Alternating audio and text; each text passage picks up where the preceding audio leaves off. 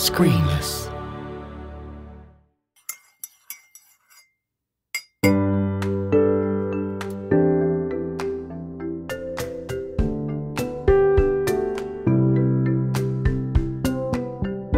Hello everyone, and welcome to another Creative Cuppa. Alongside many of the creative arts, the future of cinema is something that's widely discussed at the moment. It's impossible to say what the future holds for that whole industry, and events in general seem to be on the cliff edge with no possible solutions. If you're in the performing arts, feel free to get in touch to let me know what's happening with your work. You can contact via @ScreenlessPod on the social media or email hello@thesoundboutique.com. Today then, we look both backwards and forwards. Neil Brand, apart from being a marvellous Creative Cuppa guest, has been immersed in the silent film world for the last few decades.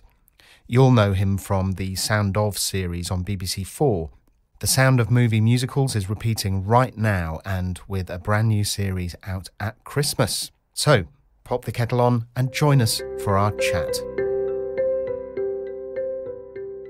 Neil Brand, silent film pianist, composer, writer, broadcaster. Welcome to Creative Cuppa. Thank you, Gareth. Pleasure. So I've chatted with a few music types over the lifetime of this podcast, which isn't that long, but I've never chatted with anyone who does what you do. So can you tell me what inspired you to become a silent film pianist? I can't say I was inspired to do it at all. I sort of fell into it slightly. When I first left university, I was in the weird position of having done a drama degree, but done an awful lot of music with it. I hadn't actually trained as a musician particularly, but I'd done a load of music for shows, and I'd been writing music, and I could always play well by ear.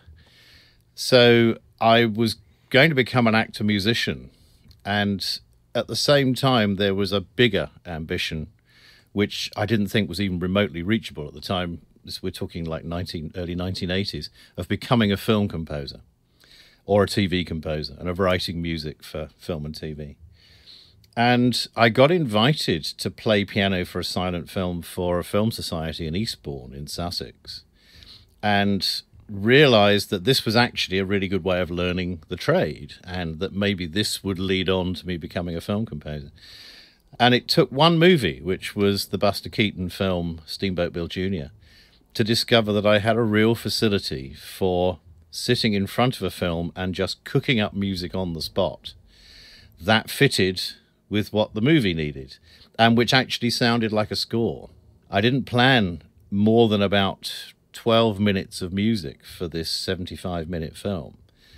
And something took me over. I tell you what, it was the audience. And it was the adrenaline, and it was the sense of being in front of people and hearing laughter.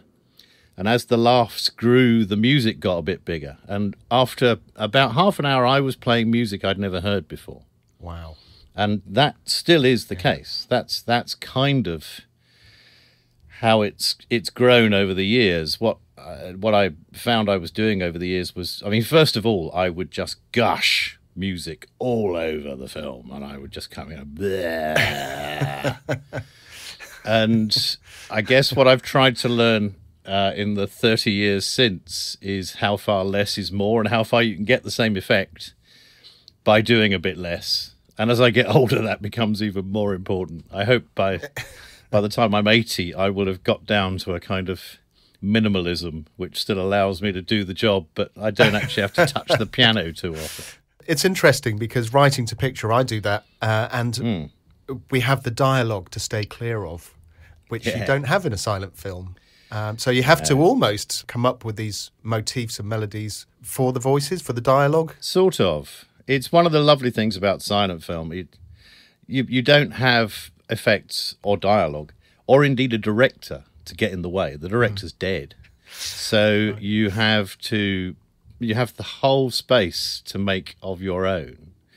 And not having the dialogue there does mean that you can kind of do a sort of leitmotif thing with the music fitting with the character, but it's more likely to fit with the dynamics of a scene.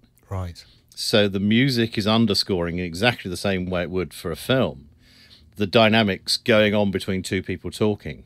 And so when you have dialogue happening in a very small space in which two people are sort of whispering to each other, you will take the music right down. You will give a dynamic to it that's going to match what's going on in that sequence. But at the same time, there are certain moments, and it's funny, the Pythons got this, that every now and then you'll get a big, impressive landscape with lovely music. You know, every now and then a film, even a silent film, will open up out of some little domestic thing and give you a massive, great vista or a great big kind of introductory montage to something. And that's when you can just let fly. That's when you know the music has got to really speak through. The rest of the time, you're kind of gliding behind the film. And when people say, I'd forgotten you were there, that's a real compliment. And when people say, if with my orchestral stuff, if they say, we forgot there was an orchestra there, that's a mighty compliment. Because that is really quite something to not notice anymore. Yeah. And I suppose being in your position, you become part pianist and part music and film historian in a way, because of all these amazing movies that have been and now coming back to life. Yeah. I don't play anything like what the music would have been at the time. That's nice, though, in a way, isn't it? That you're kind of having a new take on something. And I think it needs it. There are people who play music that would have been played at the time, and that's fine.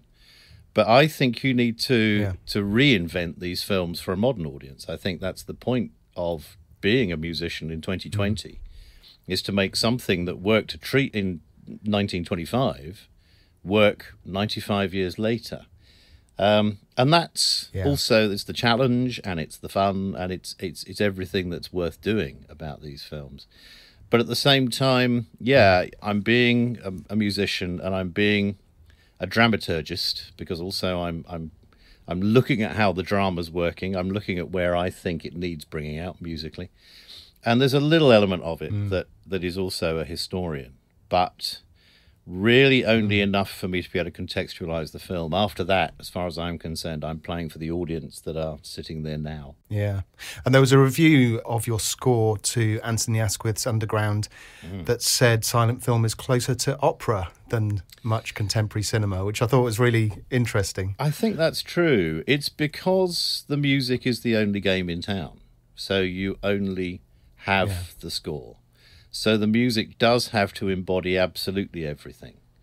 And it's interesting, finding what I did with silent film took me into a new area of composition, in that I started writing what I've called concert dramas, which we've done for the radio. So I did an adaptation of Wind in the Willows and an adaptation of Christmas Carol, in which actors acted the scenes, and I adapted those so that they fitted, and then I scored the whole thing right through, so that the entire show is underscored with an orchestra. And it's like listening to a perfect film soundtrack, because you have got dialogue there. You have got the music doing everything else.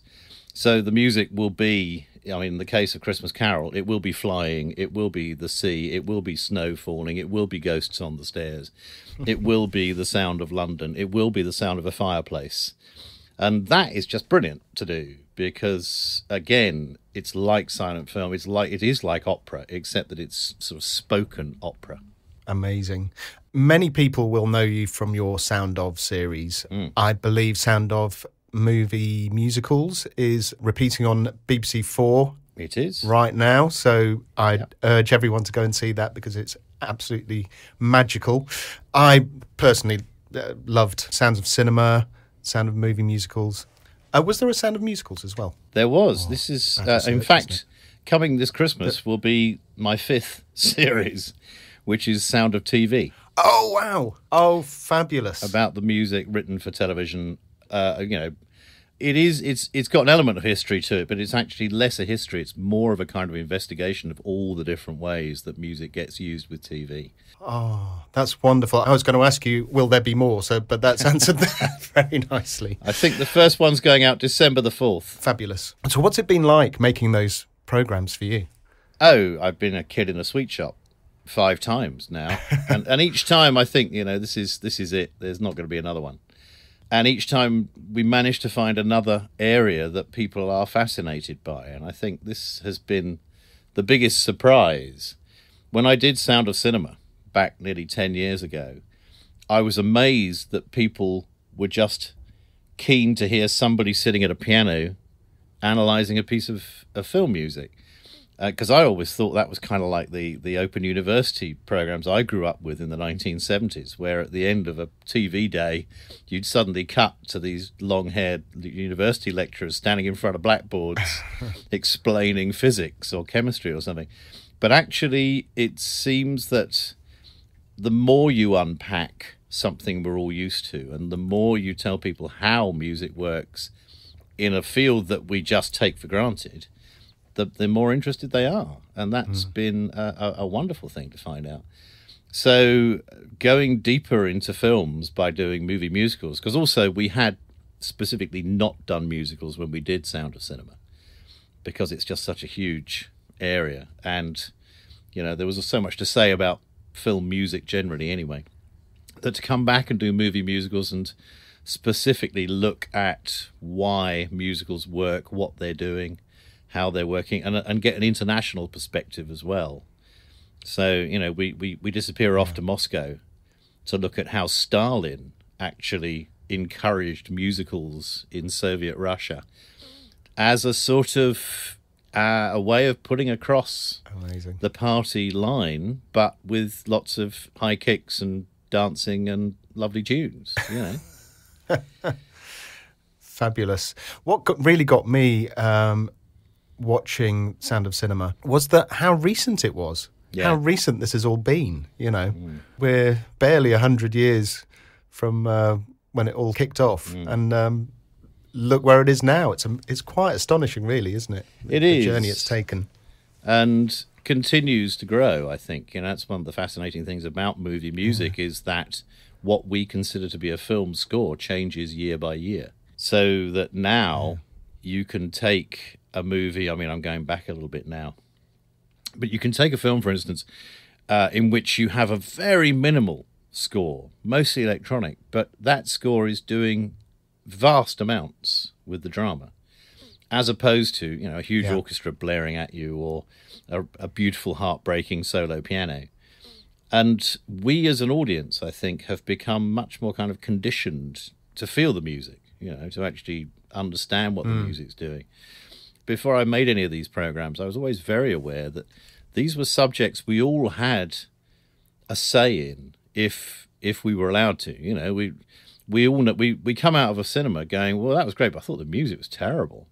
Or, you know, I really like the music for this or the music for that. And to actually now get to the stage where people can go, oh, well, I can see why that's working that way and that's not working that way and that sounds like that. It's it continues to evolve, and thank goodness for it. Absolutely. It'd be interesting to see where movie soundtracks are in 10 years, 20 years. Well, it'd be interesting to see where cinema is in 10 or 20 years. Well, exactly, yes. I think that is definitely a discussion for another time. But for now, Neil Brand, thank you so much for joining me for a cuppa. Pleasure, Gareth. Take care.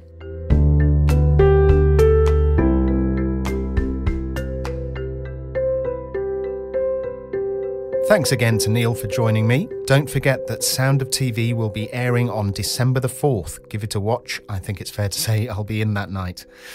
You can find out more about Neil at his website neilbrand.com, and he's on Twitter too. Links are in the show notes.